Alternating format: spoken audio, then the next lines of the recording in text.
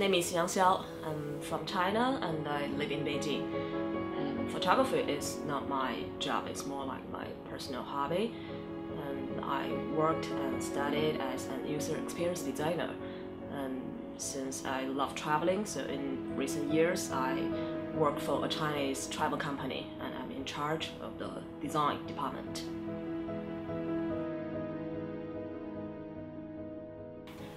I think I always like photography. I travel quite a lot, and during the trip I always taking photos. And I think it was like 8 or 9 years ago, the time I went to Spain. And I remember it was my first time to see the entire Milky Way over there. You know, I'm from Beijing and I grew up here. So with the light or the air pollution here, is not easy to see very clear stars here.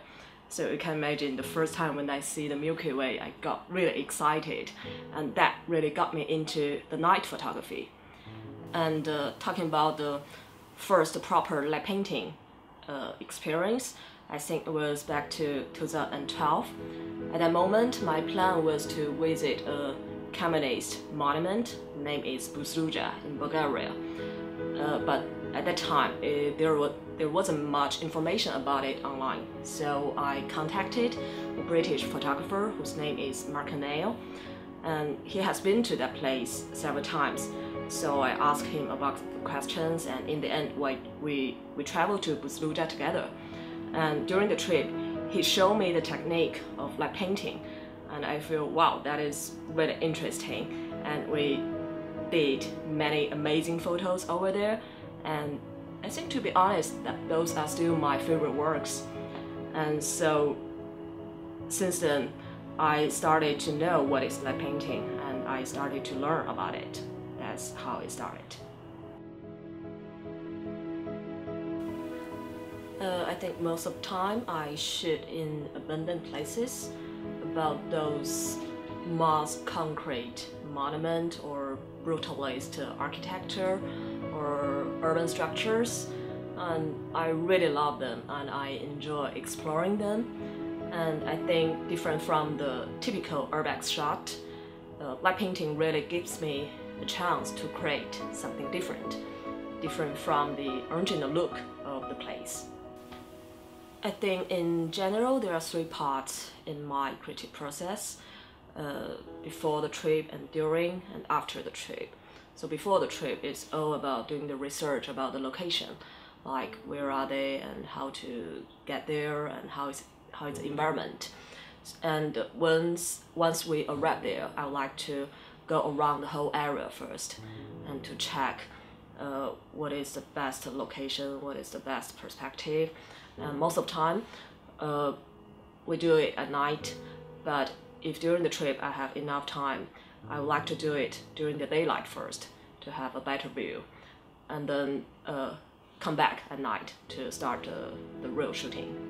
And once I decided the specific view, which part to shoot about, the shooting part for me, I think is quite simple.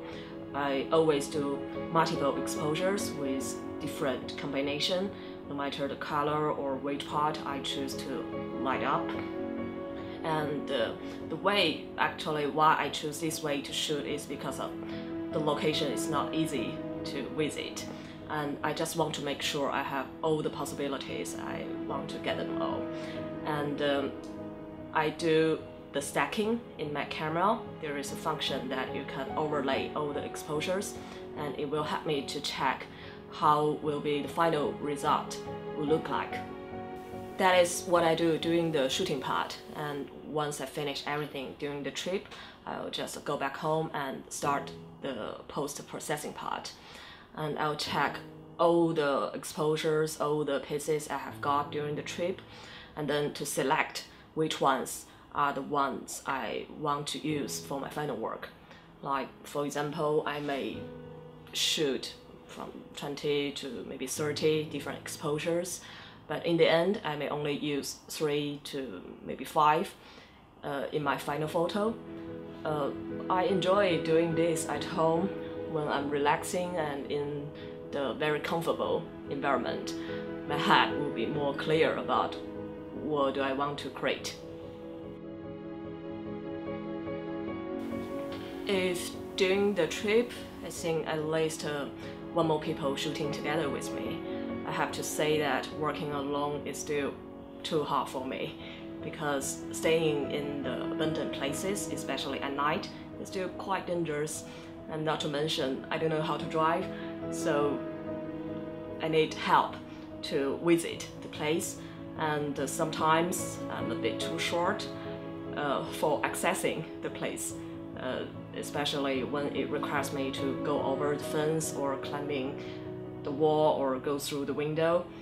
And I think during the shooting part it is okay for me to do it alone, but it's always nice to have a company with me, at least to be the model.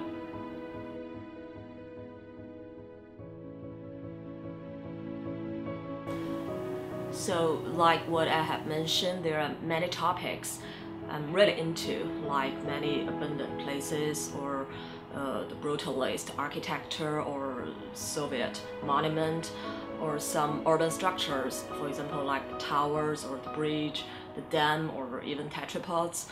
And I really love those kind of things. For me, they are like the hidden treasure, and I would like to collect them all over the world. And so I would like to say I don't actually choose location for light painting. I choose the locations that I would like to visit, and then I use the light painting technique to show the place.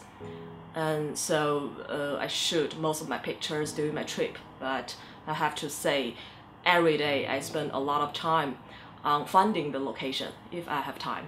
So I got most of the information online, either from the related website, database, or the community, the urbex community, or from like Facebook group, or even Instagram.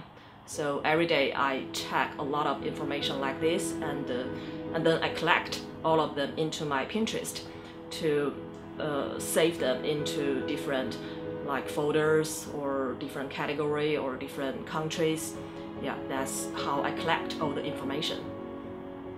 And once I decided which country I would like to travel to, I think 1 or 2 months before the trip, I like to try to find the exact location of all the places I have collected before, and then mark all of them on my Google map.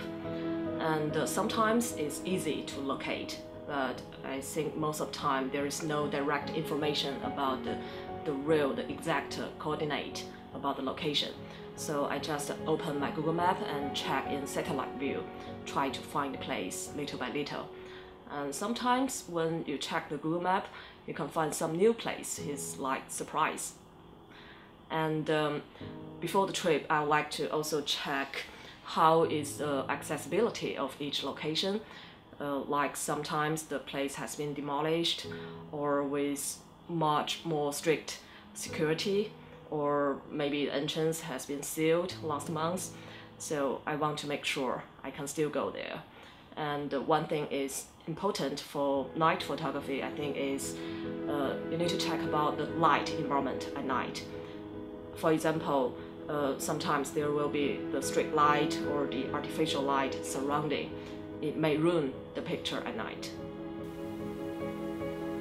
Anyway, I'm just very addicted to doing all this. I think it gives me equal pleasure as actually shooting during the trip. And I remember sometimes it would go a little bit mental.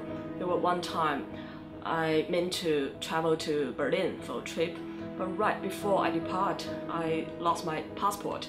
So it turned out I stuck at home. I spent my entire vacation working on my Google map for 7 days. I actually marked 500 tetrapods in Japanese coast. I think the first photographer I have to mention about is Mark O'Neill. And as what I said, he was the one who introduced me what is light painting, and I learned a lot from him. And we traveled together in many countries for many trips, and he helped me a lot. And I have to say that he's a very dedicated photographer and very hardcore, and his light painting skill is just excellent. And I think the interesting part is there are many times we are shooting the same object, but the final result looks very different. I really enjoy the light on his photos, which is very accurate and subtle and just elegant. That is something I like to stare for a very long time. And from light painting community, there are many artists I learned from and I really admire their work. For example, like Palateth or Eric Petty or Tim Gamble and so many others. And for me, is they never stop trying new ways to shoot, and they always can create the unique style of their own. There are two more artists I would like to mention who are not light painters, but I think light takes a very important role in their work. The first one is the famous Japanese artist Sugimoto. In his series Theater, I just love it. I think that kind of work will make you feel really deeply touched. And I think the other one is an American CG artist whose name is Beeple. He was trying to create one image every day for over 10 years. And I really love the color and the style in his pictures, and especially the atmosphere he created always reminds me Blade Runner, which is actually my favorite movie.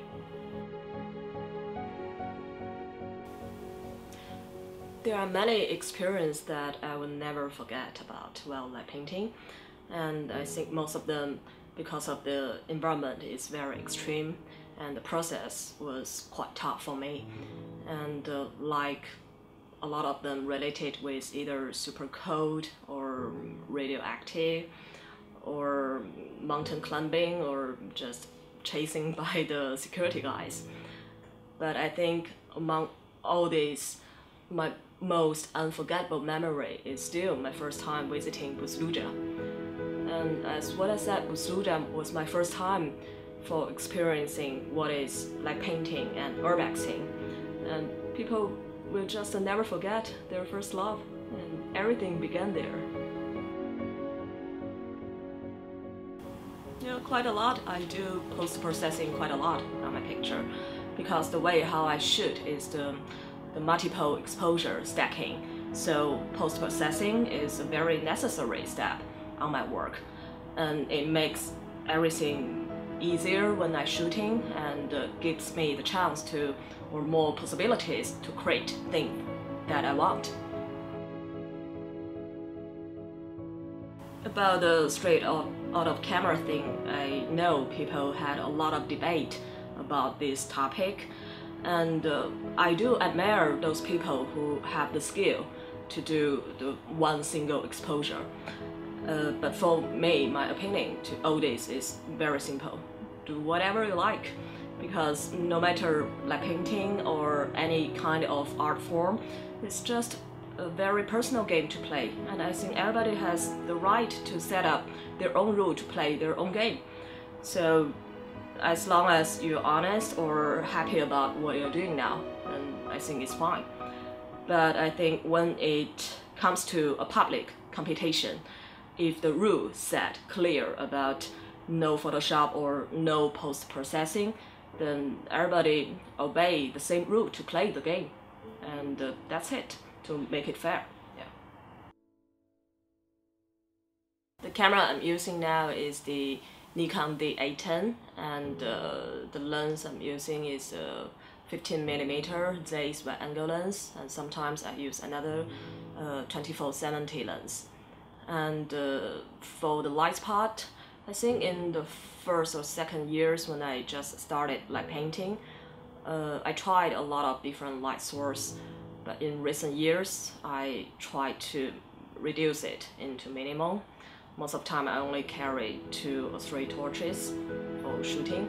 I think the reason is because one is I don't want to carry too much stuff, too much gear in my bag, which is too heavy for me. And another thing is, I think more and more I really enjoy the most simple light effect. And on my picture, I think I only add the extra light trails on my picture if I think the effect itself really fits the scene. And for example, I remember there was one picture I took in Ukraine.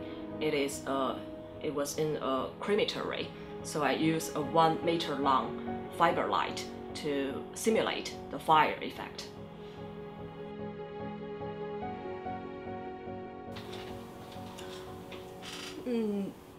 For a long time, I'm using a signature, which is called part-time human being.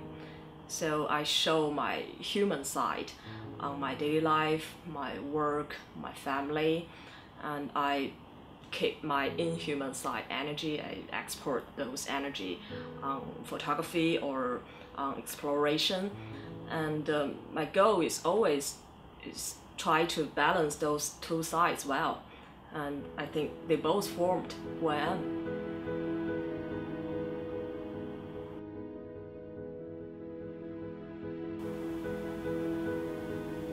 I would say I'm quite lucky, and most of the feedbacks I got from outside so far are still pretty positive, which I really appreciate people who like my work.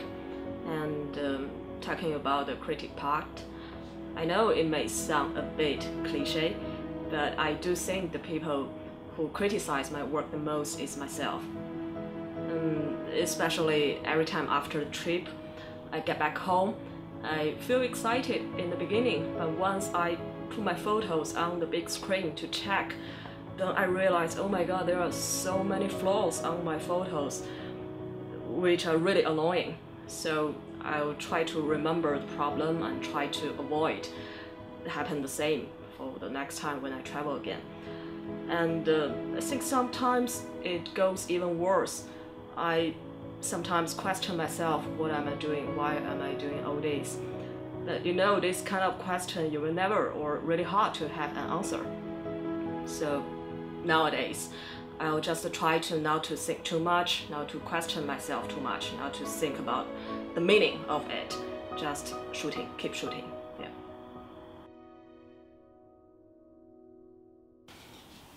I think the best part of working with light is it always gives me the possibilities to create something new.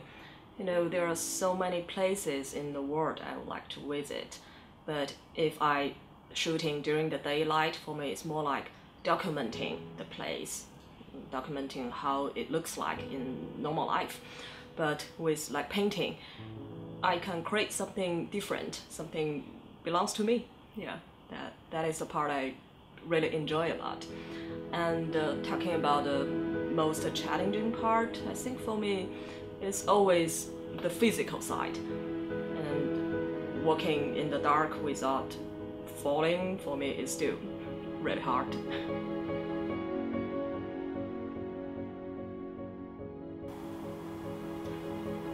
My advice would be, I think in the beginning, you try to explore more or experiment more as much as you could. And after that, you will find the way or the kind which one is your favorite. So after that, try to stick on it and create your own style.